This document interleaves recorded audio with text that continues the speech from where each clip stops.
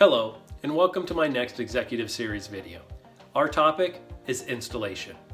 Aaron Snyder here from Quality Systems Explained, where we make quality systems simple for you. If you're new to my channel, please hit the subscribe button. This is the first Executive Series video that you've seen. Please go back and check out the introduction.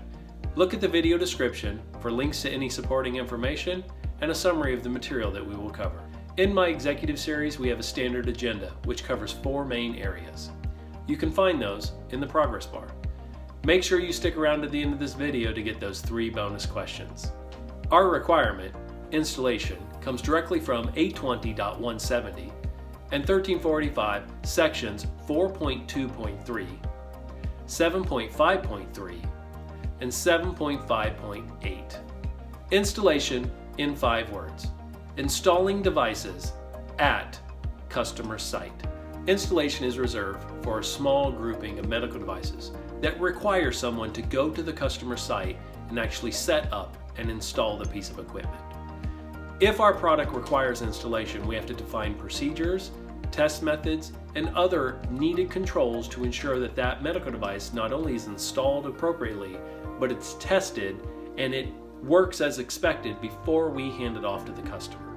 We have to keep installation records, and those records should identify who did the actual installation activities, what testing did they do, what were the test results, what was the date, and what were the actual control numbers or lot numbers used. If the installation is done by employees of our company, of course those employees have to be trained, and we also have to keep those installation records linked to the device history record. All of our installation procedures and documents have to be included into our device master record. And then finally, the procedures related to installing our medical device, those have to be made available to the customer and or third parties if they are doing the installation. How do I know this is working? Well, first, all of the procedures required for installation are included in my device master record. Second, installation activities are performed by trained individuals under controlled conditions. Third, I keep installation records, and those records, they are linked to my DHR. How do I know it's not working? Well, first, I don't have those installation procedures defined and captured within my device master record. Second, I'm not capturing and maintaining installation records, and they don't fulfill the regulatory requirements. And then finally, installation is done by untrained individuals who don't know what they're doing.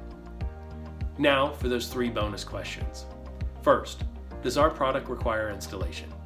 Second, is that installation done by us, or do we hire a supplier to do the installation for us? Finally, how are the installation records linked back into the DHR for the various lots of product? Thank you for watching.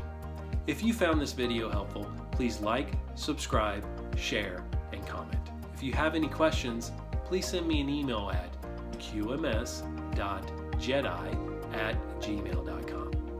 This is Aaron Snyder from Quality Systems Explained. Never stop learning.